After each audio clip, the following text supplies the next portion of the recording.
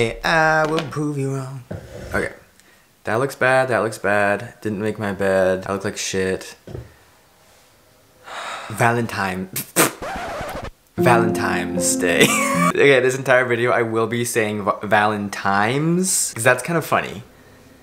And really fucking annoying. And if I am anything, it is annoying. So, Valentine's Day is coming up. As we know, that's the holiday. Is it a what is it? I've never really had to put much thought into it because I'm always fucking single for Valentine's Day. I'm always fucking single. I've noticed that every time I'm in a relationship, a couple days before Valentine's Day, I get a call and say, hey, I don't fuck with you like that anymore. And I think it's because they just don't want to buy me flowers. They don't want to put the money up and buy me flowers and pick up a piece of chocolate. But love is in the air. I can smell it. And one genre that I really have truly never read is romance. But I thought that for Valentine's Day, I would try reading some romance. Romance is a huge fucking genre right now. I feel like book talk is like 95% romance. And I'm also not somebody who like looks down at people who read these types of books. Like, yes, like, are they really easy to read and are they really boring and are they really like corny and like, are they like for stupid, like people who are maybe a bit stupid? Like, yes. And do I read like classics and sci-fi and like really complicated, beautiful, incredibly intelligent literature? Yes, I do. But does that make me better than the people who read these romance books?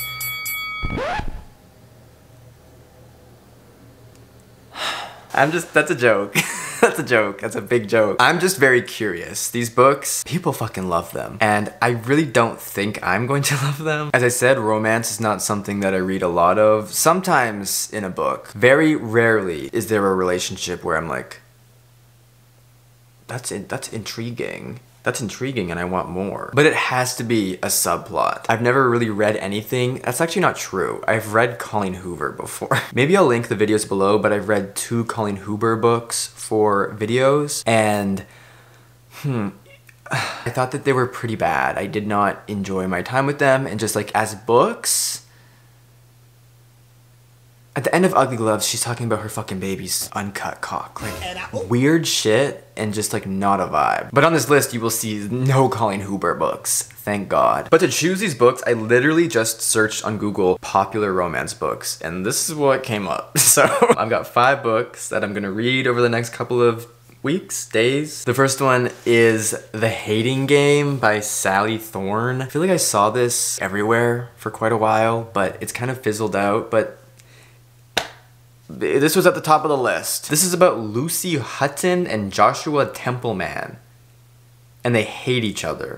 And they have no problems displaying their feelings through a series of ritualistic passive-aggressive maneuvers as they sit across from each other. Executive assistants to... I don't care. Do you know what? The trope is enemies to lovers. I've heard of that trope, but like in an office setting. I don't care. And then we have People We Meet on Vacation by Emily Henry, which I'm honestly kind of excited for. I've heard a lot about Emily Henry. I feel like there are people whose opinion I value who read Emily Henry and really enjoy her. But this one is about Poppy and Alex. They have nothing in common. She's a wild child. He wears khakis. Shut the fuck up. She has insatiable wanderlust. He prefers to stay home with a book.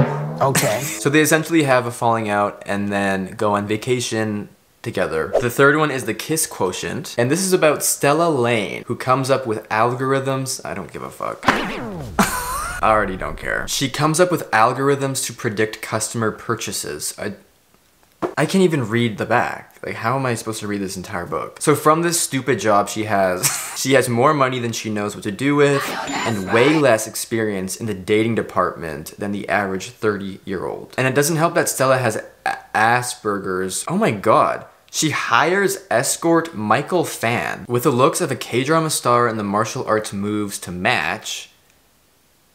What? The Vietnamese Swedish stunner can't afford to turn down Stella's offer. Okay, so she like hires a boyfriend and then I guess they fall in love. So now that we've got the straight ones out of the way, because as we know, straight is number 1. Let's go on to the gay ones.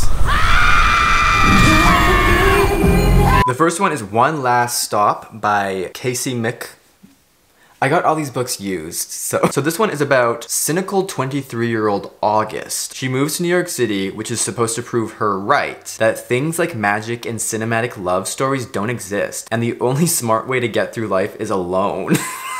Fuck. But then there's this gorgeous girl on the train, Jane, and then I assume you know what is bound to happen. And the last one is red, white, and royal blue. Oh fuck, this, I don't want to.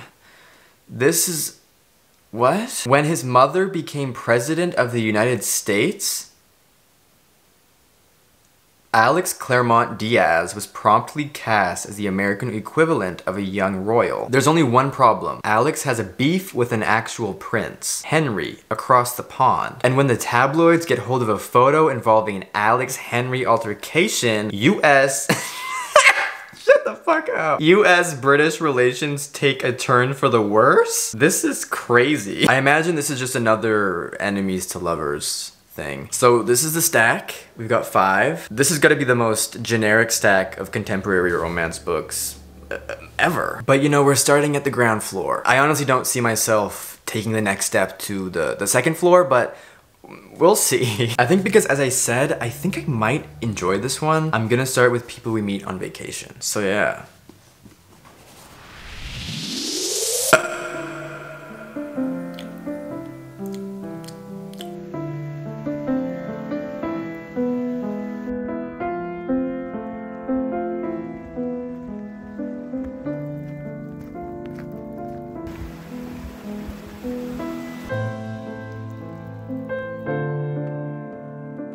Make that 2, I say. 2 of those alcohols, please. As the bartender turns to get our drinks, I lean over to Alex and almost fall off my— Okay, Leo, you got this. Oh. Here, just go down there. Hi. So, I have completed People We Meet on Vacation by Emily Henry.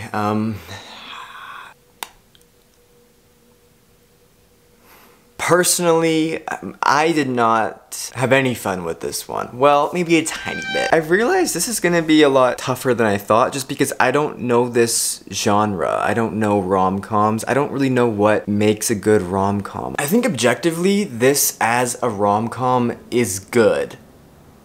I think. In my opinion, this was just so unbelievably unoriginal and bland, and to rom-coms, there seems to be a formula. And this followed the shit out of that fucking formula. Like, it was so boring. Fun though. It's fun. Like, I understand why people would enjoy this. Not me. Like, this is just not for me. But again, like, when it comes to rom-coms, is more unoriginal better? Or I don't know. And if that is the case, then this gets an A+. But for my own experience with it, I thought that it was just bland.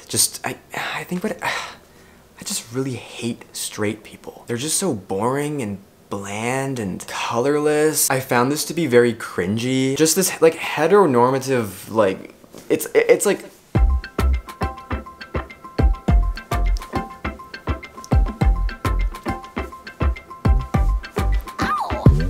very millennial, which makes sense. I think that Emily Henry is definitely a millennial, which isn't a bad thing. It's just disappointing. There were some really strange, like, out-of-pocket moments that did crack me up a bit. There's a sentence on page 37, not too far into this book, that like shook my world. It is so visceral and the imagery is so quite disgusting. Our main character, Poppy, who works at a traveling magazine called R&R. She used to have a traveling blog, which like got her this job, I imagine. But that was when she was like early 20s, still in school. And she's now 30, and her best friend, Rachel, is a social media influencer. They're hanging out one night. And they're just chatting about bullshit. Rachel, this like beautiful girl, her whole social media presence is about just being like beautiful and living this very idyllic, beautiful, opulent, wealthy life. To end this conversation she's having with her friend, she says, "That cheese board has basically formed a cork in my butthole and everything's just piling up behind it." Which is like, What the fuck? Oh my god, this is so fucking crazy. Like, these are people that do not make sense. So at this point, they're like friends. This is like a friends to enemies to friends to lovers. And they're going through each other's Tinder profiles. Alex is supposed to be like a boring English teacher. She's like a crazy wild child. And the whole thing is that she drags him along on these trips that she has. Each summer, they have at least one trip that she kind of forces him, such like he kind of reluctantly goes because he's in love with her. But they don't know it. And he shows her his Tinder profile and she reads it and it's like just like super long and boring, and the photo that he used is a group picture, which is like obviously not good. Now let's listen to her Tinder profile. This is like the ideal Tinder profile to Emily Henry. I think. I don't know what she was trying to convey here. Okay, I open my Tinder app and hand my phone over so he can see the picture. I'm smiling sleepily, dressed like an alien in a silver dress and face paint, with aluminum antenna hot glued to my headband.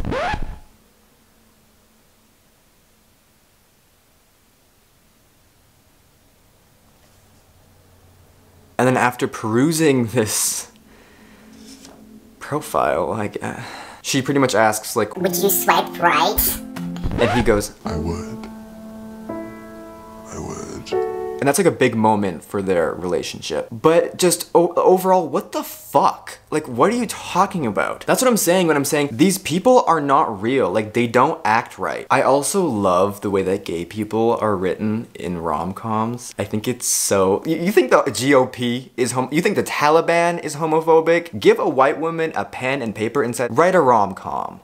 They are going to create the most offensive and stereotypical gay side character, never a lesbian, always a white gay man. And Alex, his little brother, is gay. This whole like rekindling trip, because they don't go on a trip for like 2 years. This trip together is for his brother's wedding in Palm Springs.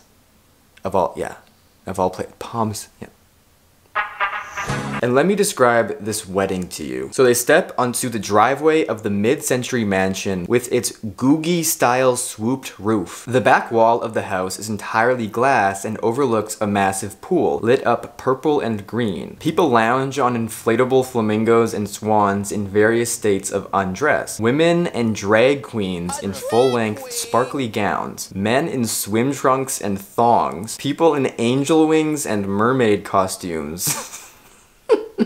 I swear, she watched one episode of RuPaul's Drag Race and said, I got this character. I got this character down. Like, I know what I'm doing. Yeah, overall, not my favorite at all. Oh my, so fucking long too. Holy shit, I thought it would never end. But there were a couple of moments that I thought were like enjoyable, I will say. I really liked like the split timelines because a few chapters would be of them in the present on this trip, kind of like rekindling their friendship, and that friendship obviously turning into something more. But as I said, each summer they would go on a trip starting like freshman year of college is where they met, which I don't fucking get this either. They are from the same small town in Ohio, but they met at university. Can someone did I miss something because I just like read this way too fast? I'm pretty sure they're the same age too. Is it because did he not go to he must have went to school if he went to university. I don't get it. They didn't know each other in this small town that they're from. But starting freshman year of college, they start going on these trips every summer. And the first trip they go on is to Vancouver Island, which is where I'm from. Not the island, but like in the Vancouver area. That was fun because they went to Vancouver and they went to Victoria, which like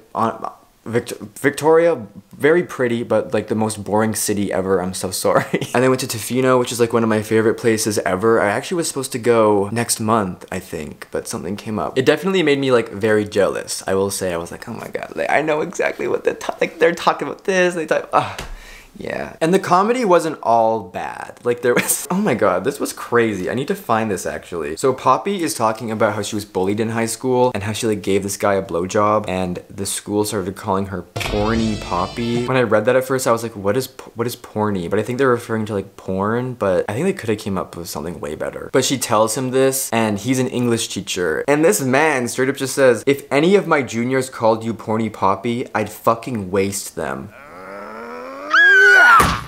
And then very shortly after saying that, Poppy says, I bet so many students have crushes on you. And he replies, one girl told me I look like Ryan Gosling if he got stung by a bee. And she goes, ouch. Maybe Ryan Gosling looks like you if he was left outside to dehydrate. Did you ever think of that? And he goes, yeah, take that, Jessica McIntosh. She replies, you bitch.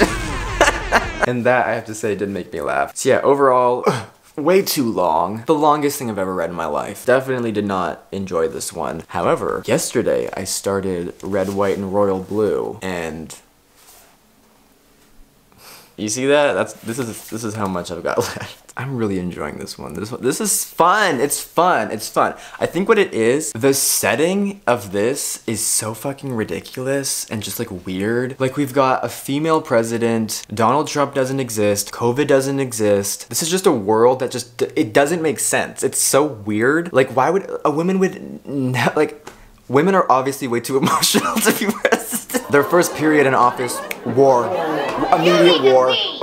This reminds me a lot of The Seven Husbands of Evelyn Hugo, which I read a couple years ago, in that we're getting a peek into this very secret, exclusive, elitist society. This is about the son of the President of the United States falling in love with the Prince of Wales. And at first, I think I said in the beginning that I was gonna hate this. The reason why I picked this one up as a second one is because I wanted to get it out of the way, because I really was like super confident that I was going to despise it and just think it was so stupid, which it is, which is why it's fun though. It's stupid and the world doesn't really make sense and the characters are just reacting to it. Whereas in this, you know, it's set in like a normal world. The characters within this act like they have mad cow disease or like rabies, like their rationale, nothing they did made sense. I do think this is written way better. The story as a whole, way better. The pacing is way better. These characters, this is just a better book. It's silly and it knows it's silly and it wants to be silly. And it's written well, the characters are fun, they're kind of funny. Sure, it's definitely cringy at points. I think as the book talk girlies like to say spice, I've noticed there is a lot of sex in this. Like, I mean, it wasn't even halfway through when he started, they started f***ing each other in the butt. I don't know.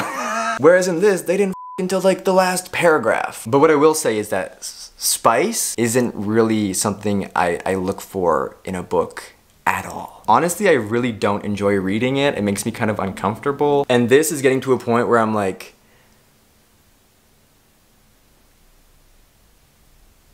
just chill. Just chill. Just chill. Like, chill a little bit, please. But I just finished chapter 9 and I think that they're like, the plot plotted and it's plotting. The drama is starting to heat up a little bit. Yeah, I'm having fun with it. Definitely has not converted me to a romance reader in the slightest. I'm just gonna spend the rest of the day finishing this and then hopefully maybe I'll start another one. Yeah. Okay, so last night I finished Red, White, and White. What was that? Red, White, and Royal Blue. I have to say, I enjoyed this. It's just like good. Like it's, I don't know, it's just fun. It's fun. Somebody commented on my Goodreads update of this and it was like so on the nose. Goodreads is the most, like, why has it not been updated in 700 years? If you shut your mind, it's a very good book. Which is so real. Like, it just was silly and I think that it was written well. The characters were not too annoying. Every once in a while there was some crazy shit being said that was like, what? Like the vice president's, I think, granddaughter, Nora, when she first found out about this relationship, for some reason she wouldn't stop saying, for some reason she wouldn't stop saying to Alex, you want the prince to dick you down? You want him to dick you down? He dicked you down? He dicked you down? Oh, you got him to dick you down? I was like, what the fuck is wrong with this girl? What? Oh! Thank you. Thank you for listening and thank you for caring. I think what also made this kind of enjoyable was it wasn't fully romance. It was, okay. There also was an election going on and there was scandals going on and they were like, oh my god, like what's the public gonna think? Like, oh my god, there's a leak here. Oh, we gotta hide our relationship or else everything's gonna fall apart. I don't know. that was kind of fun. I gotta say, it was pretty fun. But yeah, overall, I just thought that it was entertaining. I give it like a solid 3 stars. I definitely am not converted to a romance reader. I never would have picked this for myself. Like, I still wouldn't recommend this to myself. But I think that if somebody was to ask me like, what do you recommend that will induce a coma and like forget that I exist for 3 days, I'd probably say this. But after completing this, I picked up the Kiss Quotient, and I am 76 pages in and I'm absolutely hating it. This is so fucking this is so fucking weird. Like, it's so strange. I don't like it at all. Our main character, Stella, she has autism. And going into this, I was like, that's exciting. Like, I'm excited to see how that is represented in here. But this is feeling like really kind of gross, in my opinion. It starts out with Stella's parents asking about grandkids and saying, when are you gonna get married? We want grandkids. And she's got a very big issue with touch and companionship and partnership. So what this poor girl does is she goes onto an app, hires an escort, Michael Fan, and she wants him to teach her how to have sex, essentially, so that she can get a partner in the future and make her parents happy. This is the craziest shit I've ever fucking heard in my life. Like, I don't know what it is. I guess she is consenting, but in a way it's like, is this... I just think that something like sex and partnership is something that you should actually want in order to do it. I don't think it is necessary. So the thought that this girl is forcing herself to be put in these incredibly uncomfortable positions, literally, to make her parents proud. It just is so weird, because so far it has been like 75% really uncomfortable sex scenes. Her being like, I don't want to do this, I don't want to do this, I don't like this, please don't do this, stop. And then every once in a while she'll be like, oh my god, but that kind of felt good, I guess. I guess. I guess this is that trope, fake dating, which is insane to me that that's been done enough to become a trope. I feel very lucky that this is the shortest one. Mind you, it is still over 300 pages. Most of these somehow are 400 pages. I think my only qualm with this too is like, it's way too long. These books are way too long. I think the only thing that's really keeping me from not DNFing this, because honestly, I would. If it wasn't for Michael, his story seems kind of interesting to me. I don't know exactly what's happening, but I believe that he kind of started escorting because one of his parents is sick and he has to pay for their medical bills. That's at least what they've kind of alluded to. And I kind of want to know what the deal with him and all that is. I think what I'm gonna do is I'm gonna give it to like the halfway mark and then make a decision whether I want to continue reading this. There's just so much that I think is wrong with this. So yeah, I guess we shall see. Okay, let me update. So, the Kiss Quotient. I have decided to give myself some mercy. I DNF'd at page 100. I really don't fuck with this shit at all. It's gross, in my opinion. I think what it is the two main characters have absolutely zero chemistry, like from the jump. And I'm sure they're gonna like fall in love and it'll be different and they will have chemistry. Maybe, I don't know. Let me know if you've read this. But to me, it just fucked up. Like the consent stuff, I think what it is the man, Michael. I think if someone was to come to me and say to me, hey, I have autism, I'm on the spectrum, I don't know how to I don't want to but my parents expect me to. Would you have sex with me even though I don't want to at all? And it makes me really uncomfortable. And not even as a man, as a human being, I would say no. Even if is my job the way that it is for Michael. But I gave up on this one and I decided I need something to turn this around. And if there's anybody that can fix a situation, it is lesbians. So I started One Last Stop, which by the way, I had no idea. I don't know how I didn't catch this in the intro, but this is by the same person who wrote Red, White, and Royal Blue.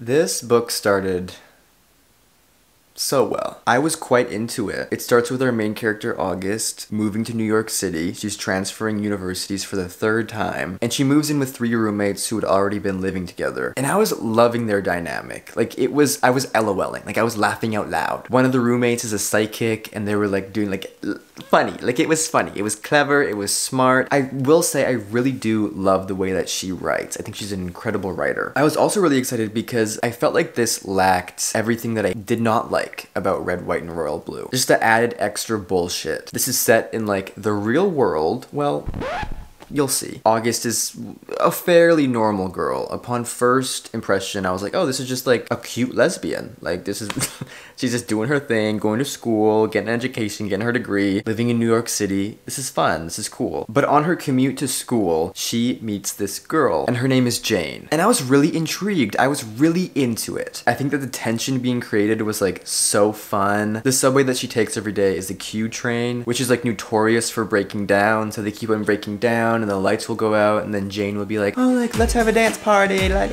let's get lit on the subway in New York City. She's just like a cool girl. I liked their dynamic. It was fun. It was all going so well. Oh my god, I can't even say it because I was enjoying this so much. I genuinely was like, oh, like, this is number one. This is the number one.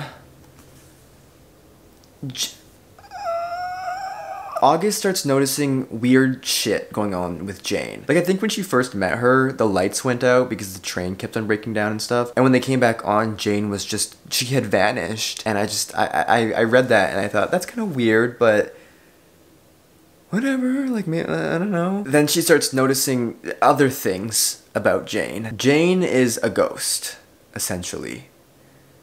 And she's trapped on the New York City subway. Jane is from the 70s. I don't fucking understand any of this shit. This is the stupidest shit I've ever read in my life. I'm sorry. I'm sorry to this author. I'm so sorry. The fuckery in this? The fuckery. And that's not even the only added extra bullshit to this romance book. August was also a child detective. What? Her mother's like brother died or went missing. He went missing way before August was even born, and her whole childhood, her and her mother have spent all their time searching for her uncle and her mother's brother. I had to stop. I had to stop. I'm gonna finish it because this is the only mercy I will give myself. I'm gonna finish these last two books, but wow, what a fucking stinker this is so far. Like, no, fuck? Why did she have to ruin it so bad? She's a ghost trapped on the New York City subway and they're supposed to fall in love, and it's like, it's even more fuckery. It's even more bullshit. It's even more like, what? Then red, white, and royal blue. So I simply just had to take a break. I had to. So I started reading the last book. Thank God. The Hating Game by Sally Thorne. I'm exactly 100 pages in. And so far, it is the most unoriginal, bland, cliche-packed thing I've ever read. It is so unbelievably stereotypical. The man is tall, he has muscles, he's mean,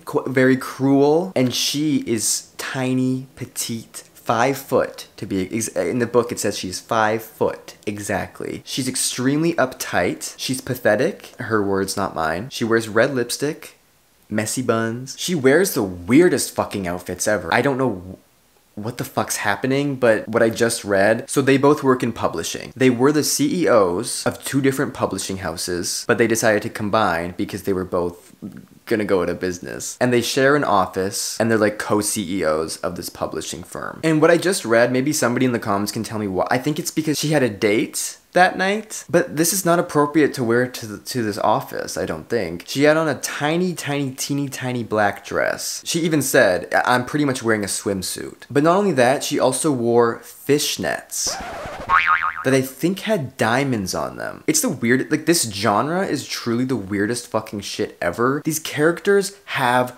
rabies. They have rabies. We need to address this. These characters need our help. They're truly medical mysteries. Why are they acting like this? Why are they saying these things? It's really weird and like very, very upsetting.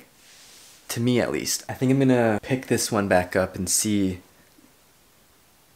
where it goes, because I'm gonna force myself to finish it. And yeah, I don't know. I'll talk to you when I've made more progress.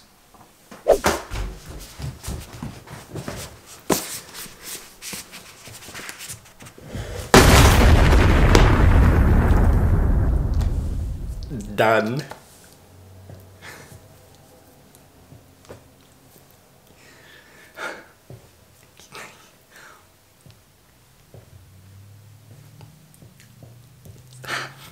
I would like to start by thanking my team, my entire team, and also my parents and God. Oh, thank you, God. So I completed the last book last night. One last stop. I gotta give some final thoughts, I think. Also, I want to apologize for this lighting. I live in Canada, so this is the most amount of sun we've had in months, and I don't know how to act. Like, what is that? I want to start by giving my brief thoughts on One Last Stop, as well as The Hating Game, and then conclude. So, The Hating Game by Sally Thorne. I thought this was good. I thought this was really good, actually. I was not into it. I don't know, it's weird because I can acknowledge that this, I think, is the best rom-com. I wouldn't really even say this was a rom-com because I don't think she was trying to be funny. Like, I think this was rom, but it wasn't really calm unless all of it just went over my head. Which, as I said before, the comedy within these books is not my sense of humor, but that's my fault. My sense of humor is just fucking awful. As you've watched the video, like, I've been editing this video. You saw baby Cupid fart in my face. Like, I'm the issue here. I am the common denominator and I'm aware of that. But I think that this was written well. What occurred, what was happening, the choices the characters were making made sense, which was awesome. Also, just the story itself is interesting. I mean, Lucy and Joshua, they are co-executive CEOs to two different publishing houses that end up combining to create one super publishing house because nobody reads books anymore, and they were both at risk of going out of business. And they're both very ambitious. They wanted to work their way up these companies and become like the boss. And then the companies combine, they are forced to work together in the same office across from each other. So right off the bat, they hate each other. It makes sense. But then their bosses, Elaine and I think Baxter, they're the CEOs of the two companies that are now co-CEOs, I suppose. A new position just below them opens up, and it's naturally going to go to either Joshua or Lucy. So there's already this established rivalry, but now they're fighting for a position. That's fun! And it makes sense. I just really couldn't get myself to care. I tried and I tried and I tried, but I really just couldn't give a fuck. But I was pleasantly surprised with this one. Then last night I finished One Last Stop. I would love to read a romance, just like a normal romance without any extra bullshit from Casey McQuiston. Sorry, I cannot say that. Look at him with the laughing. She just is doing too much. Like, I kind of wonder if I would have actually read the full synopsis and knew that this was essentially a ghost. I still don't know what happened. I don't know who she was or what was going on. I know it had something to do with the 1977 New York City blackout. I think that all of like the New York and queer history within this was like fascinating and so fun to read about. I think my favorite part about this book though was the roommates. I loved their dynamic. I think it was so fun. Now my thoughts on this experience as a whole, you know, I'm proud of myself. I gotta give myself a pat on the back because I was not into a single one of these books and I managed to finish 4. I could not get myself to care. Even the ones that I enjoyed, like The Hating Game and Red, White, and Royal Blue, I just couldn't care. But I also think that I can acknowledge when something is good and when it isn't, even if I'm not really into it. And I would say at number 1, the best romance I read was The Hating Game by Sally Thorne. I think it was just done well. Like, I feel like I think this is a movie. I feel like watching this as a movie would be fun. But sitting down and spending like 4 hours reading it, it's like pulling teeth. For me, at least. But like a cute like hour and a half, shutting my brain off, just gooning and watching the screen, that could be fun. And what I also loved about this is there wasn't that awful third act breakup. I spoke about how rom-coms kind of have a formula, and a big part of that formula is the third act breakup scene, where like nothing really actually happens. Like in People We Meet on Vacation, they have this fight that honestly, I don't remember what it was about. I just remember thinking, what? Like, you're mad about that? But again, let's not forget, these characters are suffering from rabies. They do not have a lot of time left. Their rationale is all fucked up. So I guess that's why this tiny, quite innocuous disagreement caused them so much grief. But I was waiting for it in this one, and it never came, and I was so glad. Then in second place, I would definitely put Red, White, and Royal Blue. It's just fun. I hate this light. It's just fun, and written well.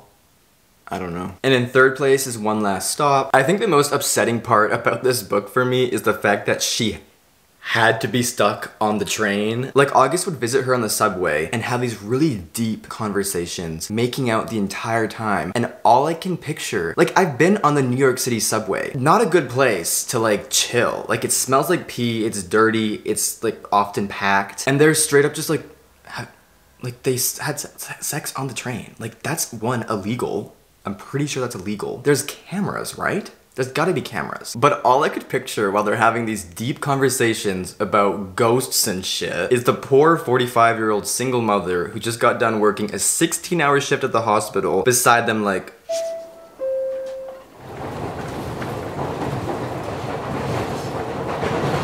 In fourth place is people we meet on vacation. Everything I said before stands. It's just boring. And then in last place is the one that I couldn't finish, the kiss quotient. I would really love to hear some of your thoughts on this one because, as you know, I got a weird, quite sinister vibe from it. And it feels great putting that one in last place. So yeah, wow.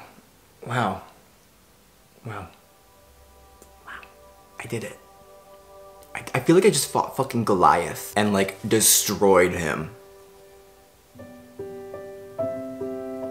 I also feel like I've been posted up in Rikers Island for the past 20 years. And on my release day, the sun has come out to, bless me. I imagine this is what people who live in the North Pole feel when polar nights comes to an end and the sun makes its first appearance in 6 months. Thank you for watching. Thank you for being here. And I'll see you in the next one. Bye! Oh, also, maybe in the comments, recommend some good romance. Obviously, these were just the most popular ones, but I feel like there are maybe some out there that I could enjoy, and maybe in the future, from your comments, I might do a video like this again. But please don't hold me to anything. My word means nothing. I am a liar, so. Yeah. See ya!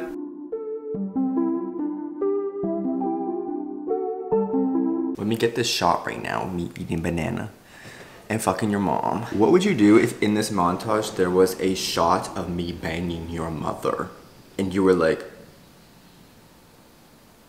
that's my mom? Nah, look at me. Leo, look at me. This is me, nah.